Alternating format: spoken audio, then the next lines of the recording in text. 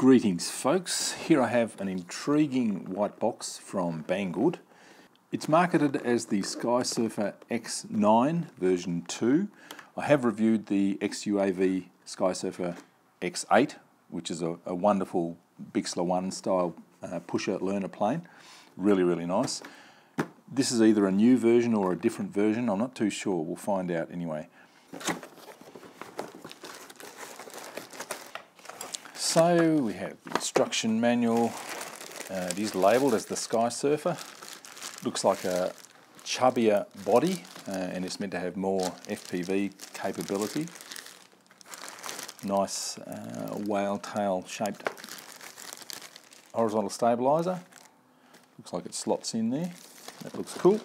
A couple of wings with the stickers already on them. Servo's already mounted. Wing spar.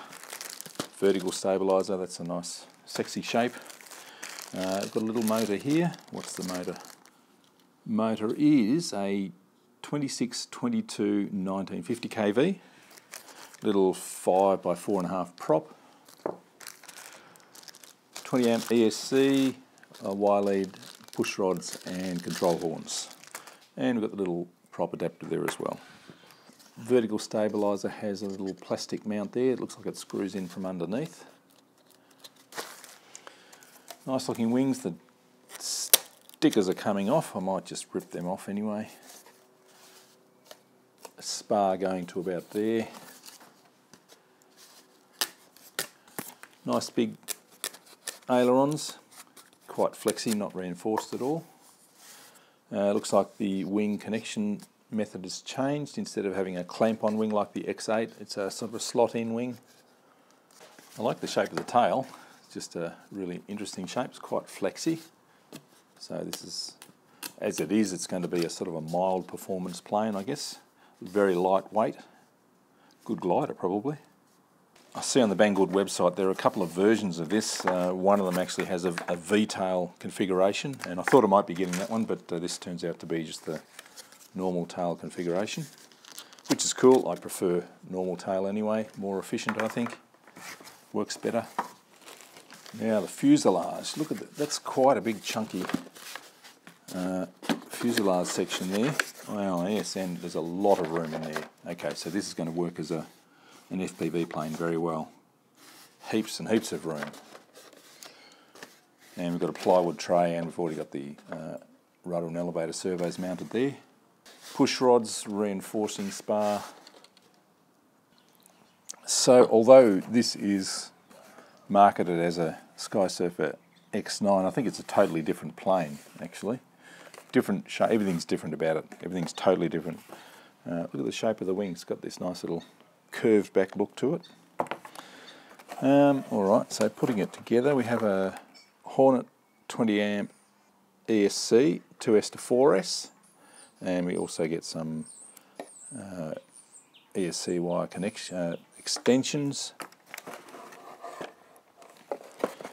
which slide in up here.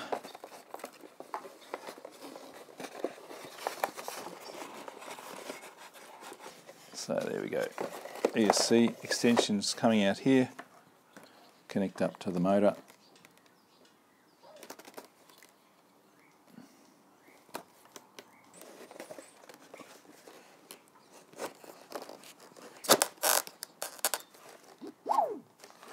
So the motor sits in there nicely, and you would glue that in, I guess. It has Dean's connector on there, so you need to change that if you have to XT60. The control horns are screw-in type, so I'll go ahead and put the control horns on the ailerons and the elevator and rudder. The tail actually screws on rather than glues on, although gluing would probably be a good idea. It has this sort of block here that slots into a moulded hole in there, like that. And then the rudder bolts through into these holes here. Alright, so let's go ahead and do that. Oh, the wings. The wings sort of click together like a jigsaw puzzle. I would glue them in myself. because I don't need to take them apart. These control horns are about the easiest ones I've ever put on. The screws screw in easily. It's often quite a hassle to get them in, I find, but they were very easy. Now you will have to drill out the servo arms so that the push rods will fit, or either heat this up in a flame and sort of push it through. Pull off the arm to do that too, so I don't ruin the wing. I'm going for the second hole down where it'll be a little bit stronger.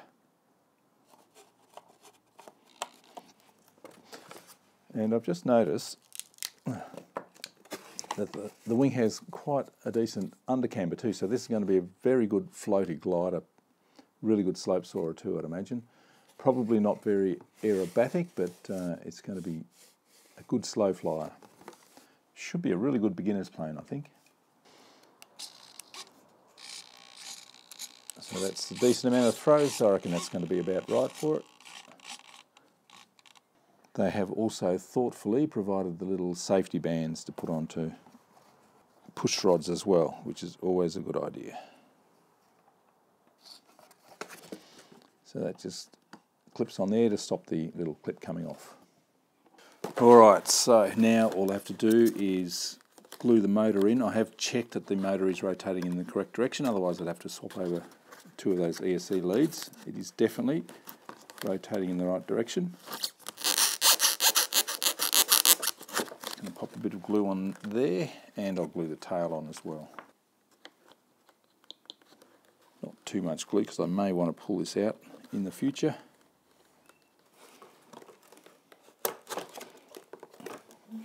Make sure it's turning freely.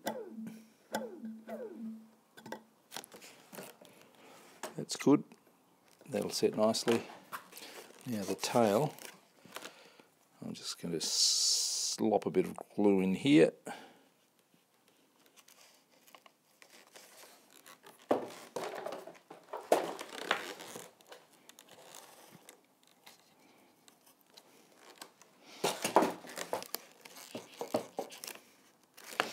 And make sure that the tail is level with the wing. And that looks good. I've also put a little bit of tape on the hatch cover so that it comes out nice and easily. Check the balance. I needed a 2200 3S up in the nose to get the balance in a reasonable spot, thickest part of the wing. I'll measure that later on and I'll tell you about the exact measurement. And the all-up weight at that